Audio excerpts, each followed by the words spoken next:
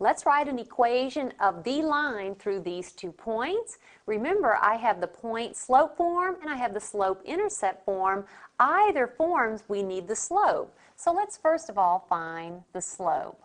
That would be y, be careful, minus this y over, now I started with this y, so I must start with this x in the denominator, x minus x.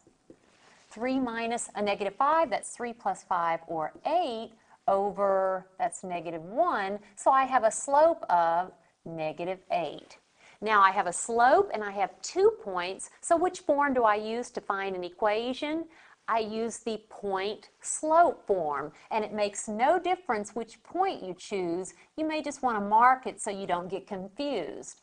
All right, I'm going to use that point, that slope, and my point-slope form is y minus the y value of 3 is equal to the slope, negative 8, times x minus the x value of 1.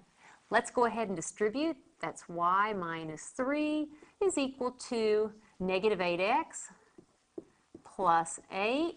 Let's now write it in standard form. I'm going to add 8x to both sides, so I'll have 8x plus y minus 3. And if I add 8x to this side, I'm left with simply 8.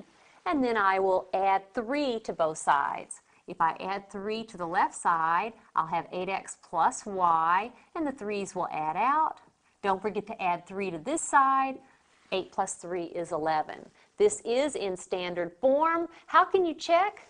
Make sure this is an ordered pair solution, and make sure this is an ordered pair solution, and you'll be fine.